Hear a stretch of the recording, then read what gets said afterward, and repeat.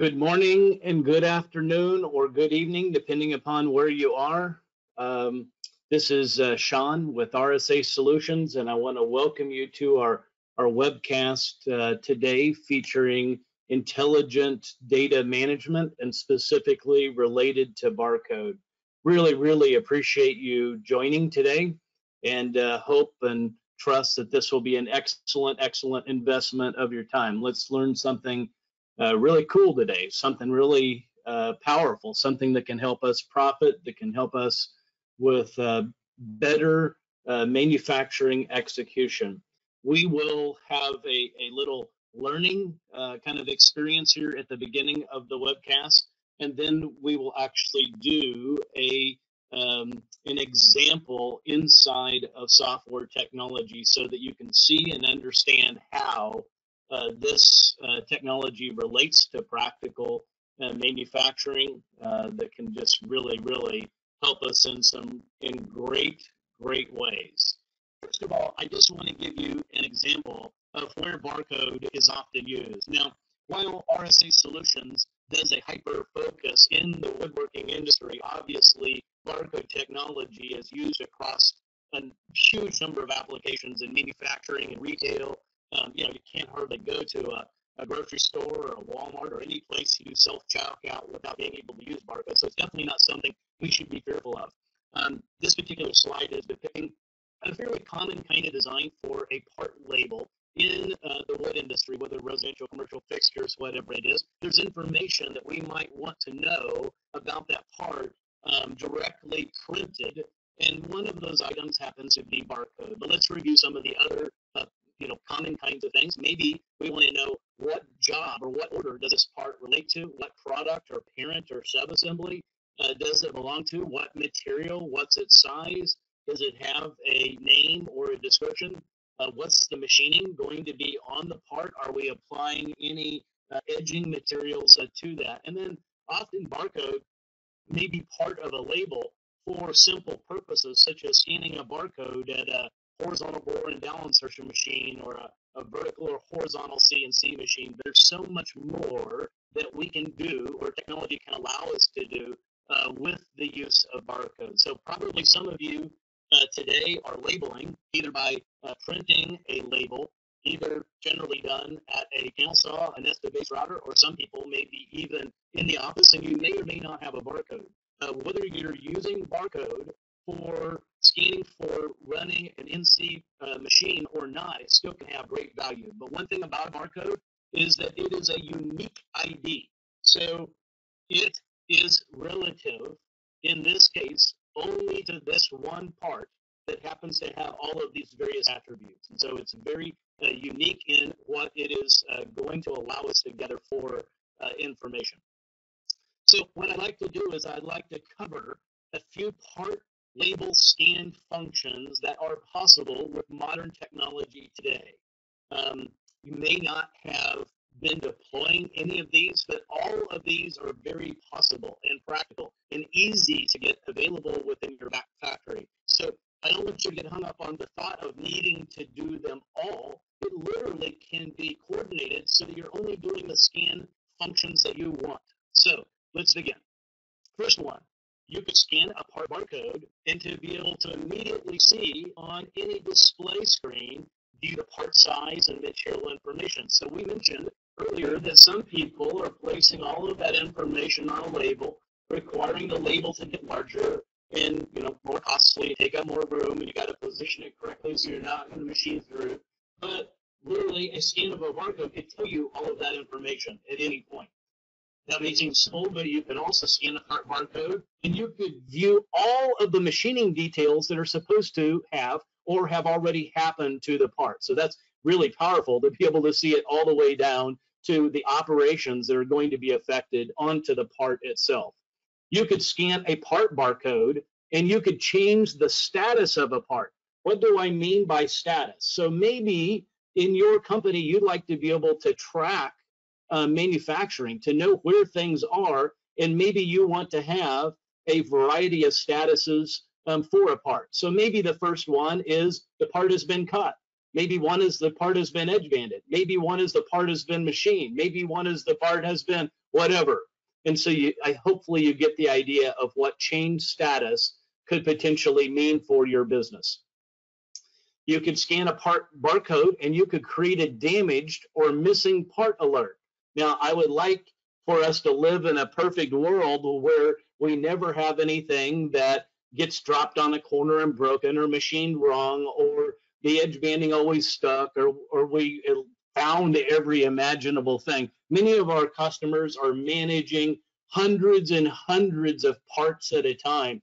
And so this is just something that occurs for them on a regular basis, and a way to be able, just through a barcode scan, to be able to create an alert that can be directed wherever you decide that you want it to be directed, so that you can quickly react to those kind of things. I just want to make sure for a moment that we might understand, even at a factory that is producing at a very, very high level of quality, this still often applies. For example, in the wood industry, in survey of customers, they tend to batch between 30 and 40 cabinets in a work order or in a production run.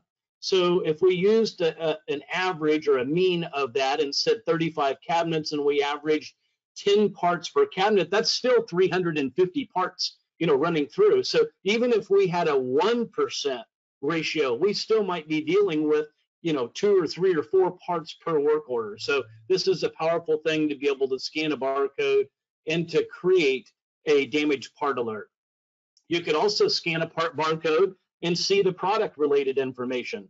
Maybe I'd like to be able, with a barcode scan, to see a 3D image come up of the product. Maybe I want to know where the part lives within inside of the product. Maybe I want to see other related parts to the product, or sub-assemblies such as fronts or drawers, or maybe I even want to see all the hardware related to a product. And so it is entirely possible to be able to scan a part barcode and see all of the product related information. Super easy. You could also scan a barcode and generate a product label. So why might we want to do that? So part labels are great, but once we get to an assembly, then we want to be able to know about the assembly instead of the individual parts. So super easy to be able to do that. And I'm going to show you in a few minutes a couple of examples of not only product label, but then a couple of varieties of types of kit and pallet labels that then can be used. But you can do all of this just simply by scanning a part barcode. You could scan a part barcode and you could include items inside of a kit and generate a label. So what might I mean by that? So maybe we have a work order that has some moldings that need to get bundled together. Maybe there needs to be a bag of hardware or seam fill, or maybe there are certain items that you don't want to be part of the assembly. Maybe it's toe kick skin or adjustable shells or whatever you want to do. So it can be super easy with a simple barcode scan to include items into a kit. And then, of course, we would generate a kit label for those so that you could scan the barcode of the kit for various operations that we'll get into in a few minutes. You could scan a part barcode and actually sort the parts by cabinet. So imagine this. I have 350 parts that are coming through panel processing, and I simply scan a barcode, and a system could tell me, put this part in this location or in this slot, and it's organizing them so that all of the parts for that product are being contained in one space, and that parts belonging to other products are in different spaces. So it would be very, very amazing. Just in our little example, and I don't want to give you a lot of math today because we know that sometimes when we get too much statistical data, it can make us kind of lose focus. But let's say that we had that work order that had 350 parts, because that was related to 35 cabinets. We had 70 end panels. So we got not only other parts, but if we just think about the end panels, we have 70 of those rolling through, panel processing, edge banding, all these kinds of operations. And so if I had to try to select, thinking needle in a haystack, to pick the right one product or part that I want to start building, I got a 1 in 70 odds of getting the right one. When I want to find the other, I got, literally a 1 of 69 odds. And so this just does it all automatically for you. And so it makes it really simple and easy to scan a part barcode and to sort by cabinet. You could also scan a part barcode and you could group parts by type, by material, or by work order. So what does this mean? So literally scanning a barcode could direct its path that it's going to go on. And that could be, hey, I want all of my, for example, adjustable shells to go right, and I want all of the stretchers, nailers, and backs to go to the left, or any kind of thing like that. So it could be by name, by description, by material, or some of our customers are actually grouping work orders for first operation efficiency. For example, if I'm going to do nesting or optimization at a saw, I might want to be able to push more parts into the algorithm to get better results and better yield for it, but the ability from a scan of a part barcode to be able to also split that work order back out for additional processes downstream. So lots of really cool things that you can do just with a part barcode scan, but don't give up on me. There's going to be some other really cool things as well. So this is an example of a product label. So earlier we said you could scan a part label and it would generate the part or the product label for you. So here we can see that we have some basic information about this. This is not trying to say that it's the most perfect product label. I might want to know, what's the cabinet number? I might want to know what room it belongs to, a number of other things. But just for the sake of today, understanding that now we have a unique ID for a particular cabinet that happened to be named open base, that happened to be 24 by 34 by 23 and a half, belonging to a work order named PM004. So now, because the part barcode scan enabled me to auto-generate the product label, I could now be scanning it after assembly, maybe to even stage the work to prepare for shipping or even onto the truck itself. So pretty powerful to be able to do that so easily from my part barcode scan. Here's a couple of examples of what I call kit labels, and you'll notice that I'm going to use terms in very deliberate ways because often some of these are thrown around to mean different kinds of things. And so I'm going to use a term here called loose items. So in a work order, I think about loose items being the items that are not part of assemblies, but still need to make their way onto the truck. A number of my customers in the wood industry will actually palletize or kit items like adjustable shells instead of putting them in the assembly. They don't want them slopping around, and so those are being put into the appropriate cabinets at installation instead of at assembly. So real easily, you could scan part labels in order to tell the system what you want to go into a kit to make sure it's there, and then from a scan of a part label to be able to generate a label that might be called a kit label of loose items.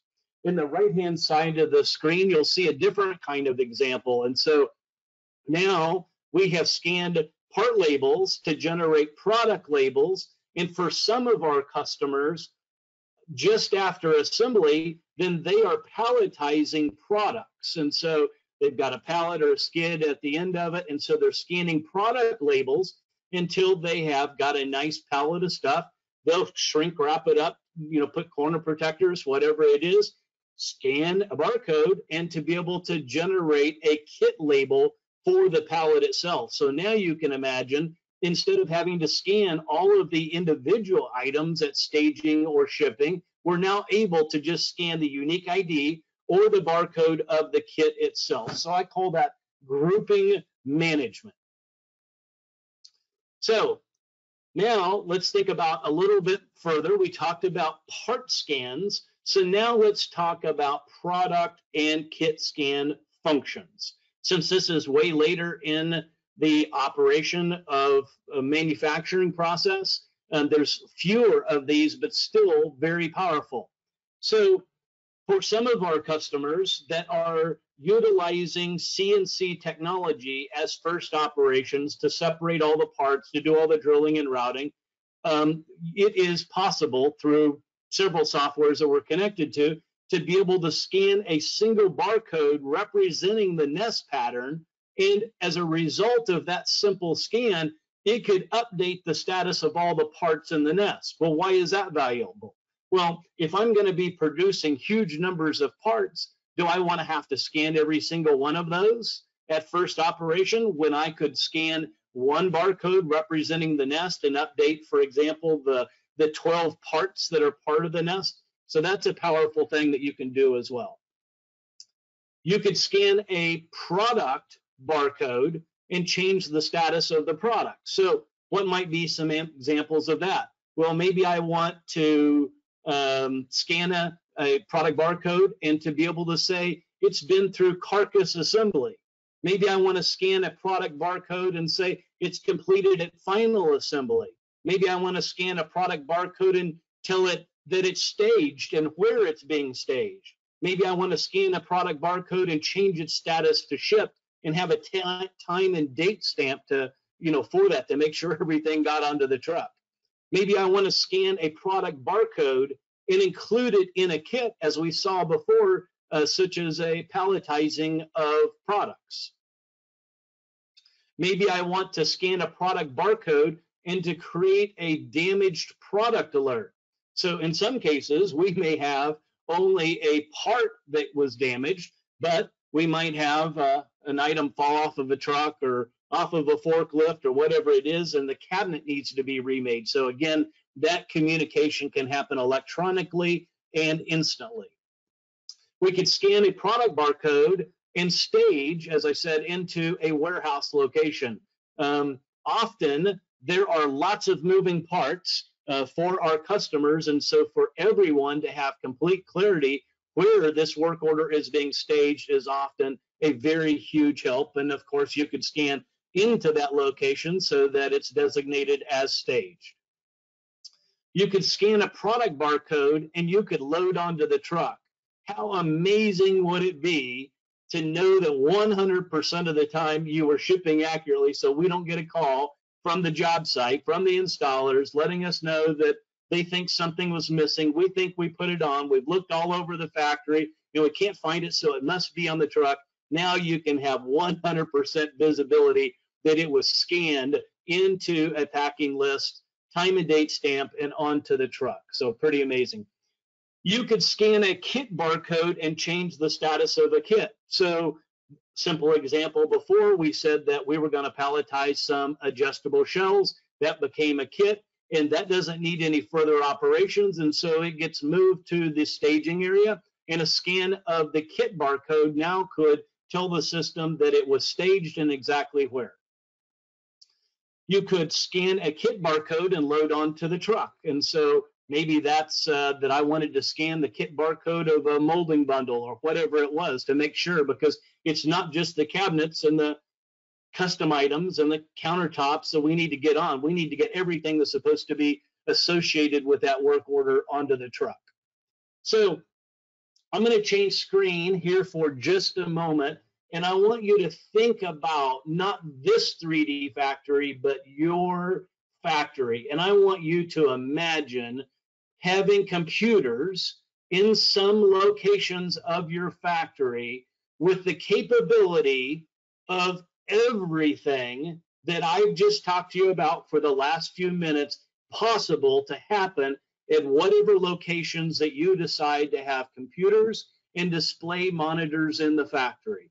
Of course, there's way more that is possible. You want to know that we're staying on production pace and meeting our productivity goals and a number of others. But I think today, if we just think about what would be the power of having a system to enable us at whatever locations we wanted to have a computer and ability to being able to do these scans.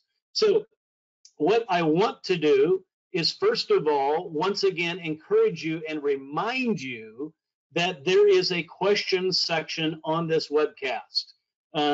Maybe you don't have any, but if you do have some, please use that, and we will reference that when we get near to the end of our time. It's already flying by, and I want to show you some other things that are really, really amazing directly in the interface of the technology that we're talking about today, which happens to be Production Coach, which was the award winner of the last held IWF, which was 2018 Challengers Award winner for innovation across other technologies and innovations. It was certainly recognized at IWF and is an incredibly powerful technology that is very fast to deploy. You know, we think about when we selected design or engineering software, and we spent months and months and months trying to, you know, get our data and constructions and all that kind of stuff right, and you know, and really get people able to use it. This is not that way.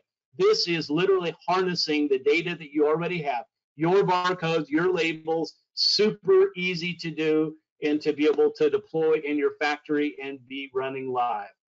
We have countless, well, I guess I shouldn't say countless, that would not be an accurate term. We have many, many, many customers who will testify to what this does for their facility, their operations, increasing throughput, improving communications, getting, you know, shipping accurate, managing of damaged parts, and the list goes on, and we'd be happy to share with you if you need to hear any of those stories. So what I'm going to do is I'm going to change my interface, and I believe that you now have a view of this software technology called Production Coach. This is the software technology that has enabled us to do all the things that we have been talking about in this webcast session.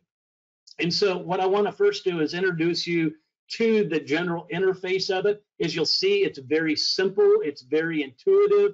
It's not you know, an office kind of application that requires big training to figure out what it is and what it does. Just a quick brief explanation, and I think it will make sense. So I can select on any work order on the left hand side, and it will display in the upper section all of the assemblies.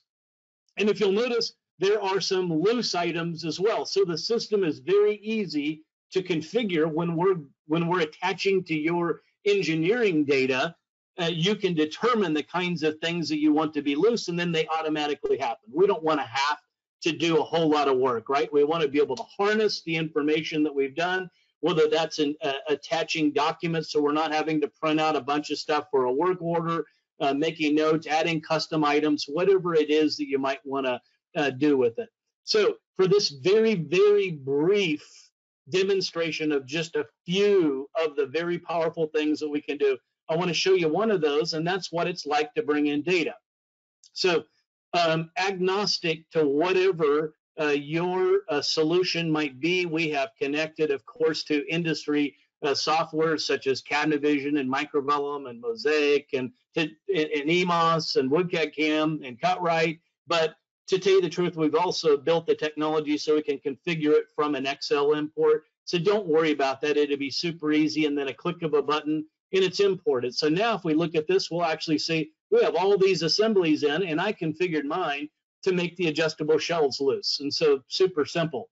Now, of course, we talked earlier about some of the functions being tracking. If I looked at this work order that we've only imported, I want you to see that the system not only brought in the data, but it also calculated, because of routings, part routings, that we know exactly what needs to happen at each of the computer stations that we have on the factory floor. So we know that 163 parts need to go through what we call panel processing. We know that there needs to be, 21 parts that are going to get finished, and 10 products to build, and 12 detached or loose items. So really cool at a click of a button. And of course, as you're doing these scans out in the factory, all of this is updating for you real time. So if you care about knowing where work orders, instead of traipsing down and trying to walk through and figure out and calling people or whatever, you could literally know at an instant by a click of what you're doing. The only other thing that I really want to do temporarily is that I want to go ahead and create for this work order what I'm going to call a packing list. And so for sure, it makes sense that we are controlling what should go onto the truck instead of shipping just tell us what did go onto the truck. And so I'm going to create here a packing list. And as you'll notice, the work order that we imported was called PM004. So I could just simply click it, and now everything that's part of PM004 could be on it. But I also have complete control over the products and detached items to determine what it is that I might want to include or not. Maybe I got a call from the job site and they're not going to be ready for something in a particular room. I could unselect that and it would be available for a future packing list. Or maybe I'm working on a commercial job that has multiple work orders associated with it and they need me to rush something from another work order. So I'll go select this and say, hey, I need to be able to include not just the items of PM004, less that one item, but I need to include things from another packing list. And so I'm just going to give this packing list a name. And so now we'll see that we have a packing list in the system that contains exactly these items. So hopefully that's making good sense to you. So we've only imported a work order, we looked at its status, and we've created a packing list. And so these might be functions that you have done in the office and prepare for production. So instead of doing a whole lot of scanning and stuff today, what I want to do is open up the station to something that I think might not have been perfectly obvious related to, just a second, related to how the sorting of parts can work. So I'm going to open up as a different type of station. So imagine these to be different computers out on the floor that each are turned on or off for the kinds of functions that you want to do. And so I'm going to open up sorting here now. So I'm at PM004. I need to minimize this. Got it. And I'm going to open up, I'm at a sorting screen, and I'm going to open up my configuration for doing sorting. Now, what I want you to realize about to go get cart A. That's because this work order that I imported only contained 10 products, and my mobile cart here can handle 12. If it would have been a work order containing what we said was a median of 35 cabinets, it would have said go get rack A, B, and C, or ADF, whichever was available. So as soon as I say okay to this, I want you to see that it calculated where all of these products, one product per bin, where it needs to go, and it tells me that the very first part needs to be stuck in the slot number 7, making it real simple on screen to tell me exactly. I just scanned another part barcode, and this time it told me to stick it in slot 5. I'm going to continue to scan enough part barcodes in order to complete one of the bins.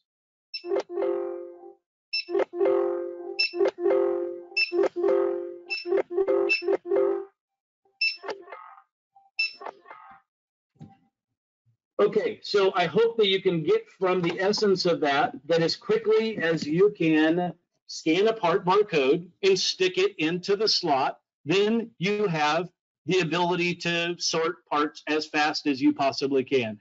Many of our customers would testify that it literally cut like 85% of their material handling, out of the process for that.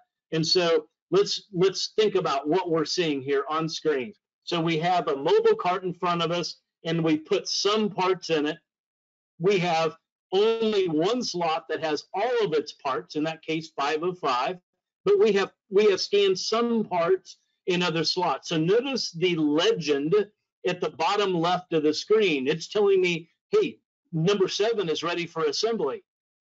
We have an assigned that is blue. Now, if I wanted, at any point, I could click into any bin and I could view the parts that are inside of it, or I could view the parts that are missing. So let's say that maybe a label fell off of a part, and I can tell that it's a left side by where the back groove is, and the whatever for it. But I don't know enough about it to identify and say it definitely goes to this product. I could literally just click a button, and now I see, oh, here's the material. It's a 3-drawer. Yes, I can tell by the pattern for this. So if I wanted, I could manually sort it without even having to recreate without having to remake a part label, but we can do that as well. Maybe I notice that a part actually is damaged, and so I could just literally select a button, and you can have an unlimited number of standard reasons for damage. And so I'm going to blame it on the edge band guy and say, hey, I think you dropped this on the corner. That is literally creating a damaged part alert. There it comes in the system.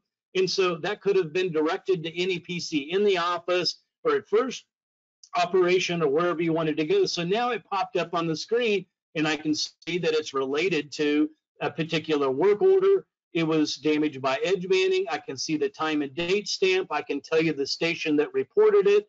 If I wanted, I can see more detailed information all the way to its barcode. So it's pretty amazing what I can do. And when I have corrected it, I can tell it where I corrected it. I'm going to say, hey, I fixed this from the office, and now it's being expedited back through manufacturing or grouped with other damaged or missing parts, and then those done as a separate batch. And so what I hope you can see is the system is super functional. And if we notice our thing, it went from orange of a damaged part to now in progress. So at least assembly knows that it's being worked on, and it's going to make its way back to them. So if you would, remember for me, bin number 7, and I'm going to open up an additional instance of Production Coach, and we'll open this up to assembly, and I'll show you something really cool. So here we are working at this, and now we see even in the list that we can tell that there's a part in progress now related to a product. So now I'm going to think about the parts in bin number 7. I'm going to pull them out and scan any one of them. And in a singular scan, the system is going to completely change. It's going to build on the fly a 3D of the product. It's going to highlight the part in the assembly and show me all the related parts, fronts, and hardware that are needed for building this. Now, I had to do some additional functions based on this. First of all, I had it change the status. If you'll notice this column, I had it change the status to assembled for this product, or it could have been carcass assembly, or that could have happened if you scanned a second time, however you want to be able to do it. And I told the printer to generate a product label. Now, what's beautiful about this is that I also have the ability to do things with it. So for example, maybe I want to be able to hide a part, or I want to be able to see underneath it or behind it. Whatever you might need to do, you have full control over doing this.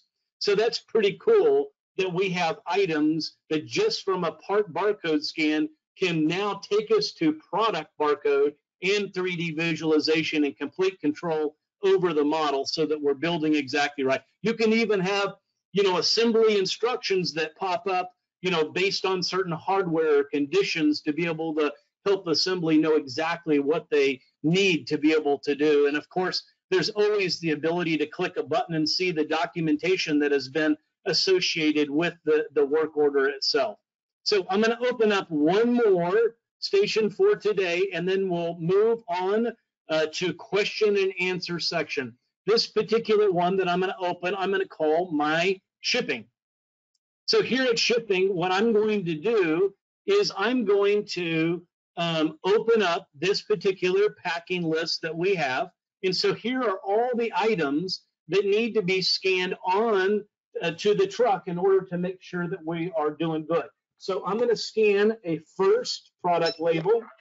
So notice that it turned green. It also took over the sound of my system, and it placed a shipped on exact moment, time and date stamp on that item. So that's pretty cool that it's making sure of that. Of course, I can show this just display the list by what's been shipped. I can show all. I can show just what's not been shipped yet. And so it gives you all the kind of filtering and stuff that you might want to see. So let's go grab some more.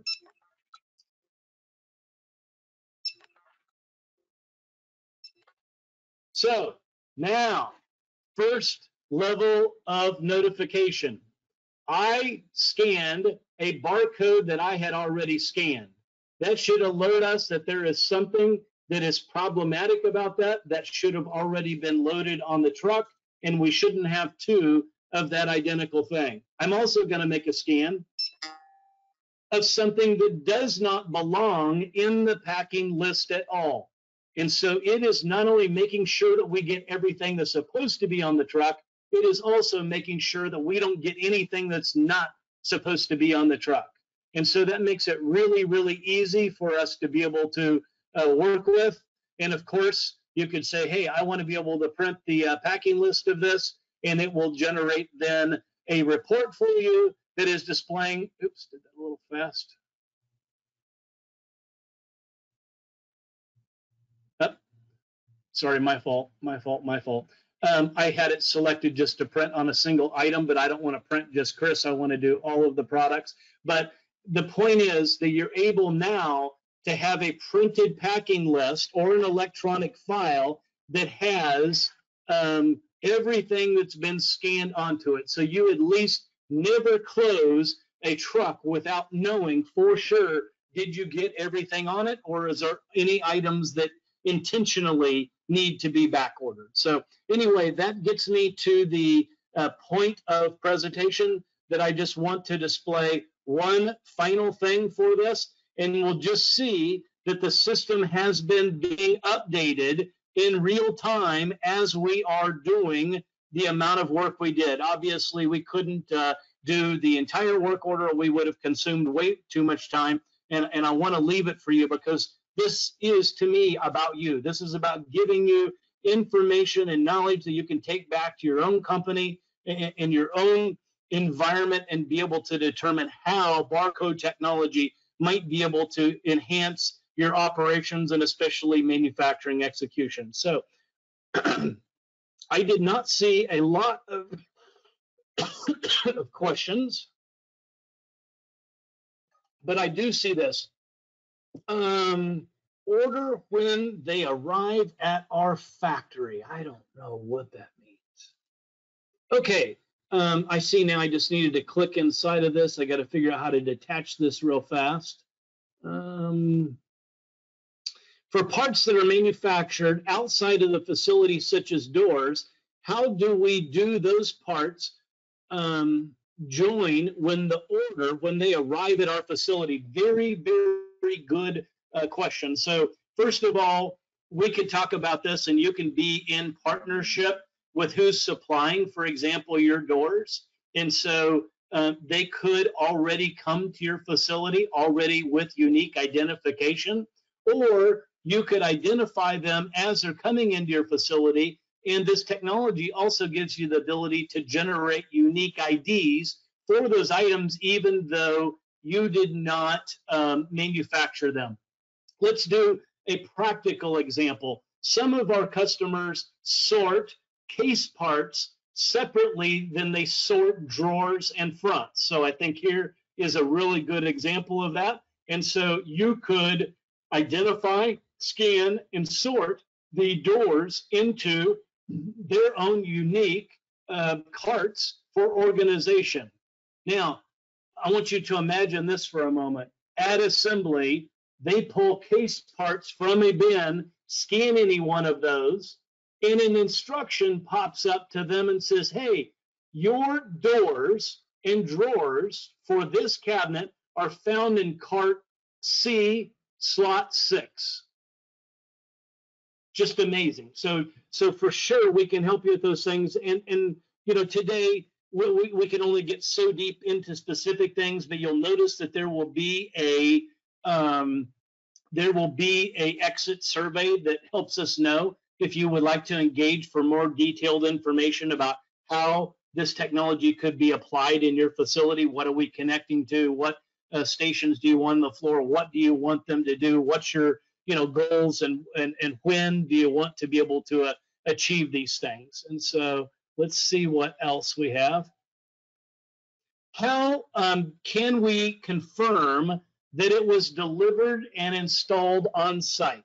So here's what I recommend. We recommend. There are many, many things that you can do to improve your manufacturing execution, to improve, deliveries, installs, visibility, communications, a ton of things. What I recommend is this. Let's start off and let's achieve some really, really important things. Let's get it fully integrated and running live, and then let's consider additional advanced, extended kinds of things that we might want to do. And one of those, I believe, is what I'm going to call job site tracking. So we have a web-based way for you to be connected to the land data, your factory data, so that delivery drivers or installers can have access to the information and to be able to scan and to be able to report damaged parts and to update us for status and to make sure it was delivered and all of those kinds of things. So I just want you to know that there are many, many incredible things that can be done. What I hope that we don't do is to try to consider every imaginable thing initially. Let's be really, really focused. Let's think about these scans. What could we do with the scans? Let's think about putting 3 or 4 stations out in the factory. Let's improve our part sorting. Let's get assembly automated. Let's make sure we're shipping accurate, or wherever you might want to have stations function for your operation. So great question, both of you. Thank you very much for those. I'm trying to see this. I don't know why it won't expand. If I miss somebody's question, it's not intentional. It is because it's given me like a little dinky window to be able to see this, and I can't figure out how to make it pop out. So, boom, boom. How do we confirm it was delivered? I think that I got to the questions, at least that I can see. And I mean, I'm going to apologize if I missed someone's questions as a result of that. Let me go look at this from an attendee standpoint. So I saw Brian Mann and Jim Markham. Okay, those are the only 2 that I see. So that means that I either did a really great job today and answered all of your questions, or I was really, really boring and that you already knew everything about this, and so you didn't really have any additional questions. So either case, what I want to be is respective of your time. We don't let it go over an hour, but we don't have to drag it out to an hour. So what I want to do is thank you very, very much for attending today's webcast.